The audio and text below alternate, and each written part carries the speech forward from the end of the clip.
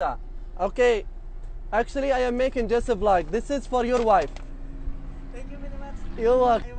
Uh, uh, I'm very sorry.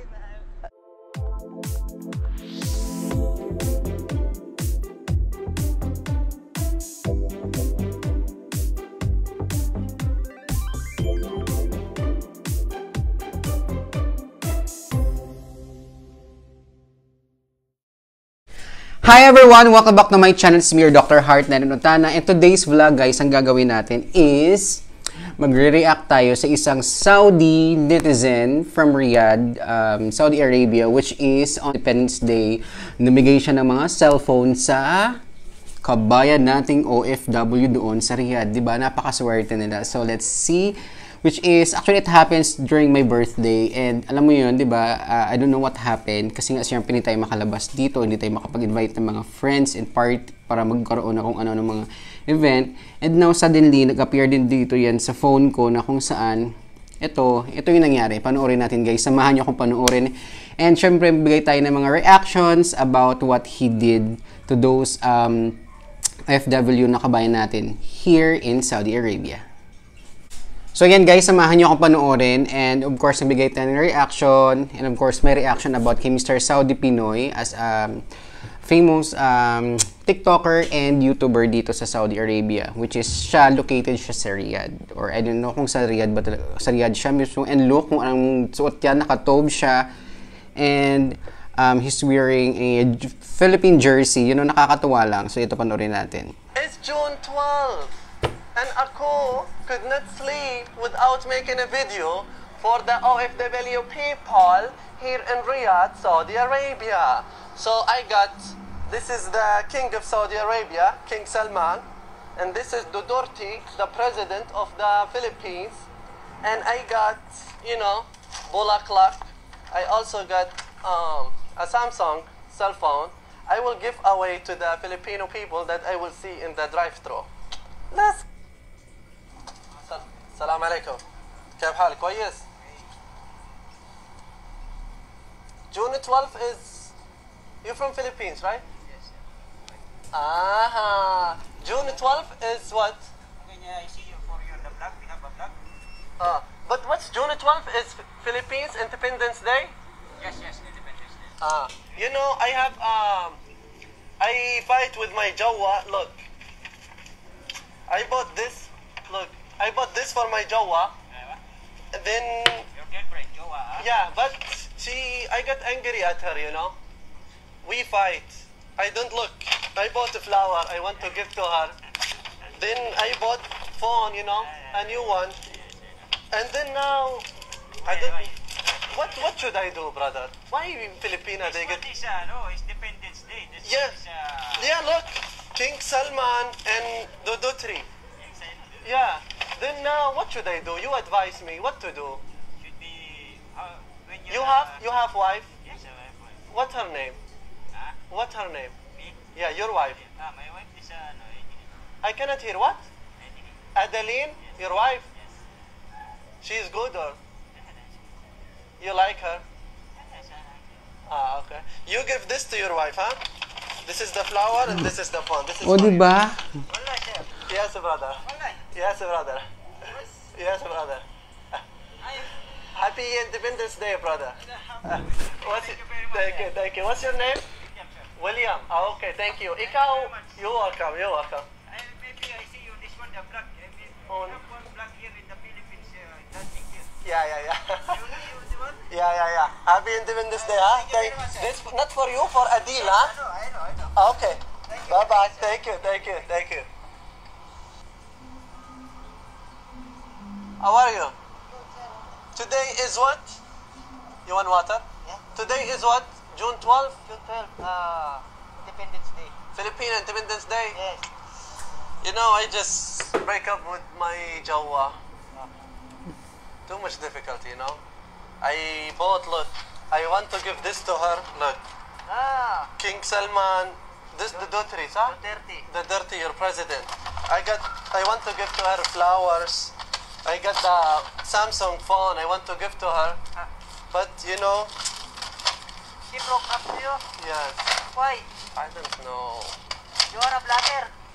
Yeah, but maybe you see me, but give me advice, brother. What should I do? You Filipino, right? Yes. She's Bisaya. What to do? She's Bisaya. Yeah. Maybe she lambing, manong lambing. Yeah. Maybe. Talk to her, Call her. Lambing, send a message, a sweet message. Sweet message. Maybe it will work. She will. You think? You have a wife? Yes, I have a wife. What's her name? Christine. Christine. Okay. You give this flower and this phone to Christine, brother. But, yeah. Yeah. It's okay. Yeah, it's okay. Yeah. It's for you. Happy Independence Day, huh? Thank you. Okay. Thank you, brother. Thank you. You take care, huh? Thank you. You're a vlogger. Yeah. I see you in the vlog. Ah. What wallet? Or what name? Saudi PINOY. Saudi PINOY, yeah. Yeah, I will. Is it okay if I put you in my video? No Yes, problem. no problem. My camera guy in the back. Thank you, brother. Yeah. You're welcome. Thank you. Happy Independence Day, huh? Bye-bye. You know, I saw you in the Facebook. You saw me? Saudi PINOY. Yeah. I like you. Yeah. Thank you very much for helping Filipino. Yeah, you're welcome. You know, brother, I am too much sad today. You know, maybe you can give me advice. Yes. I broke up with my girlfriend. You know, look, I bought this. You see this? I bought flower for her. I bought phone for her.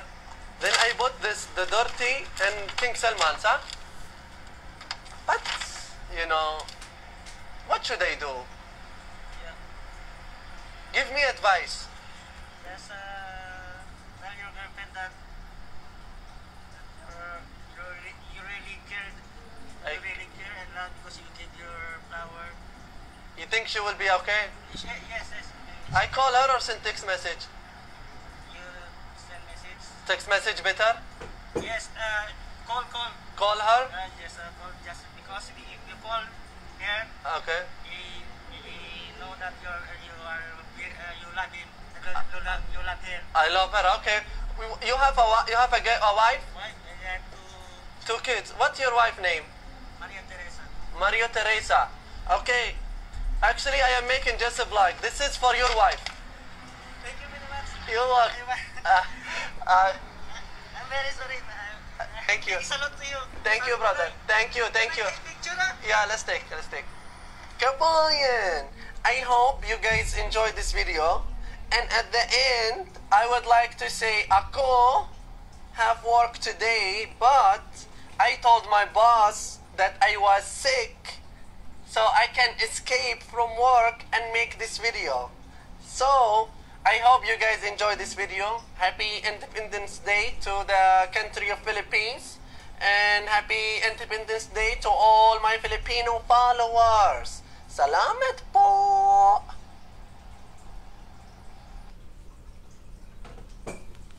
Kabayan! Filipino boys can have extra rice, extra gravy. Bakit? Their tummy is big. But Filipino boys should never have extra girlfriend. Bakit? Their John is maliot. So one is enough. Sana all one jowa.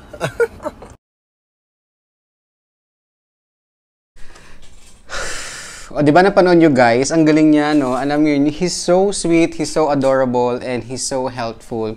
Actually, most likely guys, not all Saudi men's or other Saudi people are, you know, may pagkaugali. Pero makakahanap ka talaga ng, or we can find a lot of Saudi people here in the kingdom that are so kind.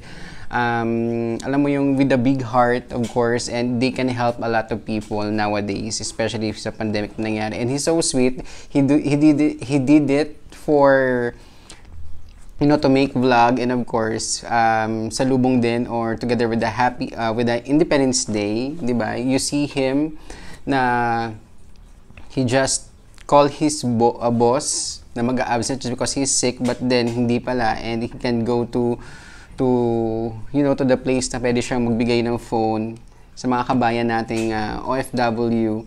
And of course, mga frontliners, which is, I think, naka-duty ngayon. Yes, naka-duty dun sila at that time ginawa ang vlog. And I was so happy, di ba? So, bravo to Mr. Saudi Pinoy. Para at least ma-follow nyo rin siya. Marami din siya mga vlog about us, guys, about Filipino people. And, you know, I was so happy and touched. Nakakatawa lang because he's so kind talaga, di ba? He's so mabait. Unang nakita ko siya sa TikTok, parang, oh, he can speak Tagalog. He can speak few words Tagalog. And, you know, kahit alam mo yung pilit yung dila niya, di ba? He can speak well. Unlike us here working in Saudi, even if we're talking in Arabic, yeah, we can speak Arabic, but not like them, but same thing, di ba? Vice versa, gano'n din sila. They can't speak too much about our language, but still, di ba? He's so cute and he's so mabait. Yun, that's it. So, God bless to you, Mr. Saudi Pinoy. I hope you will continue more about this vlog and about those things na you can help a lot of Filipino people here in the kingdom. I hope we can see and we can meet here in Jeddah, Mr. Saudi Pinoy. Again, this is your Dr. Heart, Lananotana, and my reaction is speechless. Charles, naka-speech na nga ako, di ba? Well, I love it. And, of course, more vlogs to come pa rin sa kanya, no? To help Filipino and kababayan here in Saudi. So, ayan guys, I hope you enjoy watching him and watching me over my reaction. A little small reaction lang guys kasi I can't do more because, di ba, I was surprised and I was so amazed yung ginawa niya about giving phones, diba? And that's it. So, thank you so much, guys, for watching. And if ever you're new to my channel, don't forget to subscribe me and click the bell button para at least you always update on my next vlog and videos here in my Lananotana House of Love. And, of course, your Dr. Heart. So, thank you so much. And shout out to my Team Positive Vloggers, my co-admins, and of course, my members, our members, and of course, Team Katangalakas. Shoutout sa inyo ng bonggang-bongga. By the way, highway, have a great day ahead, and God bless you to all, and mabuhay Philippines! Bye-bye!